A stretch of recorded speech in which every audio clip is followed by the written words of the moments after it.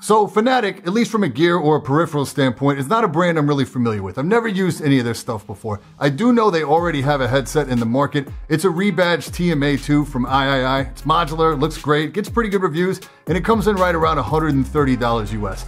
Today, Fnatic is shipping a new headset. It's called the React, and it retails for $69.99. It looks really familiar to some things we've seen in the market already, but believe it or not, it's not a HyperX or a Takstar OEM. It's got great isolation and a really strong sound signature that makes it awesome for FPS, and it actually sounds really surprising for the price point.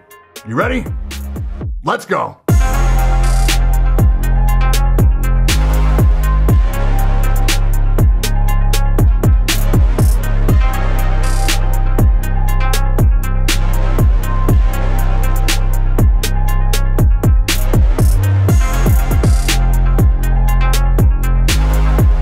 Yo, I'm Brian P. You're watching BadSeed Tech, and today we're checking out the React Gaming Headset from Fnatic. For transparency, Fnatic did send this out for review, but as you should know by now, doesn't affect my review in any way. So the React retails for $69.99 US and has a really familiar look, bearing more than just a passing resemblance to offerings from HyperX.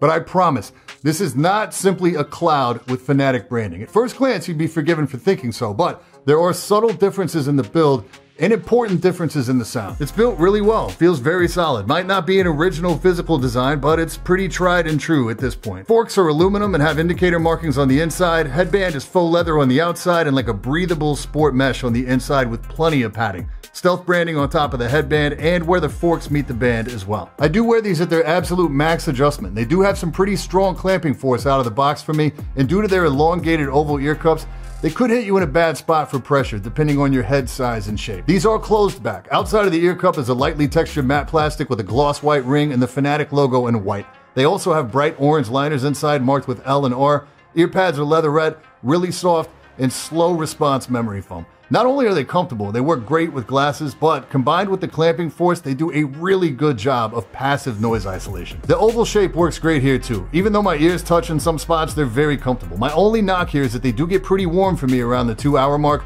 They really seal your ears in there. Controls on the headset itself are minimal. You basically have a keyed section for the detachable mic and the attached cable. This is rubberized and flexible, and on its own, pretty short at 3 feet. This is intentional. It's because it's not a USB headset. You can use this with literally any console, laptop, or phone that has a 3.5mm aux. On the cable, you have analog inline controls here for volume and mic mute as well. The other included cable is a much longer 6.5-foot extension that splits into separate mic and headphone jack for use with your motherboard or your external gaming DAC. This headphone's rated at only 23 ohms, so you can drive this with almost literally anything out there. I did the majority of the testing for today on the front headers of my motherboard audio. That has no discrete amp or additional power whatsoever. I had zero problems at all pushing this thing. Plenty of volume. This is esports focused, so it's dead simple in terms of its design, use, accessories, and sound signature. These are 20 Hz to 40 kHz, and they sound really good.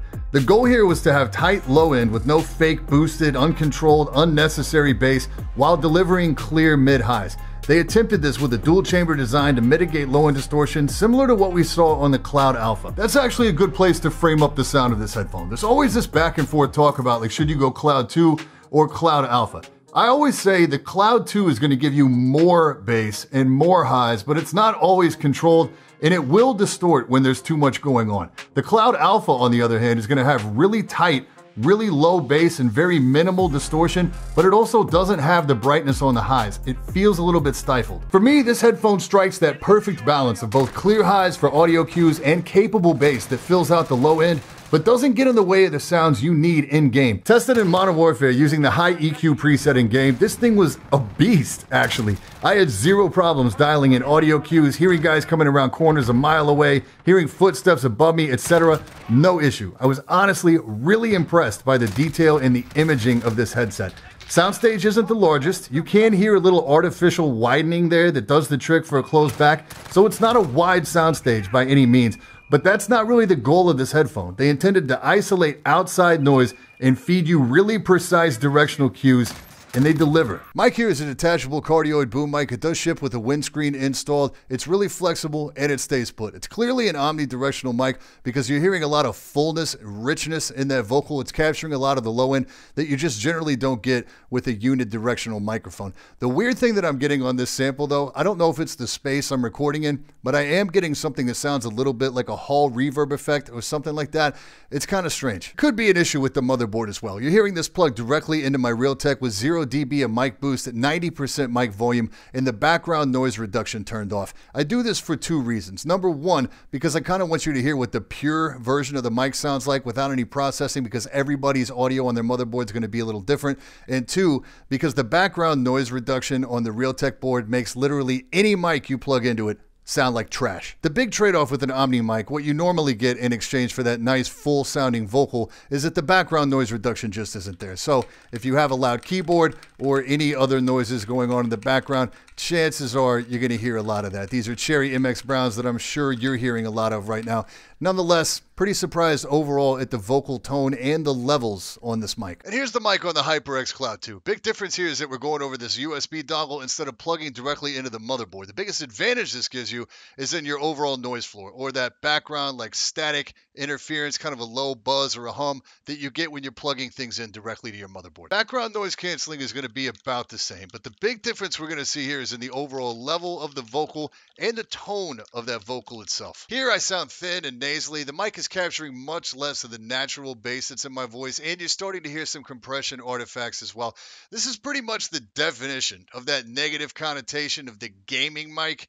I think the React is the clear winner here. And that's honestly all there is to it with this headset. It's simple. You can tell with the price point of 70 bucks that they spent money on the fundamentals, the build quality, the sound, the mic, and they didn't go all out on features that not everybody's gonna use. There's no throwaway simulated 7.1 surround tacked on there just to say they did it. There's no USB interface, there's no software, there's no RGB, and they actually sound pretty good for casual music listening as well. Even as a guy that likes bass, there's enough bass here, but not too much to where it starts to upset the rest of the mix and makes things fall apart. These aren't hi-fi by any means, but for somebody shopping a headset at this price point, I think they're gonna be more than satisfied with the music listening experience as well. Whether or not you feel comfortable wearing these outside the house is more down to personal taste. And in terms of competition out there, at 70 bucks, they come in cheaper than the Cloud 2 and the Cloud Alpha. I would take these over a Cloud 2, and unless you really love bass, over a Cloud Alpha as well. I'd even take them over the highly regarded Cooler Master MH751.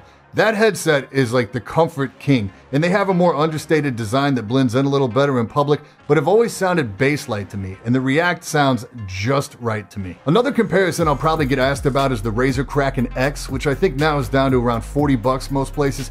Kraken X is more comfortable, the mic quality is close, but the sound quality of the React completely destroys the Kraken X, which falls victim to some really boosted and uncontrolled bass, and it's way worth the extra 20 bucks to go this way instead. So this was my first impression of a peripheral from Fnatic, and I gotta tell you, it's a strong one. Probably doesn't hurt that they have their own esports team at the ready to test and provide feedback.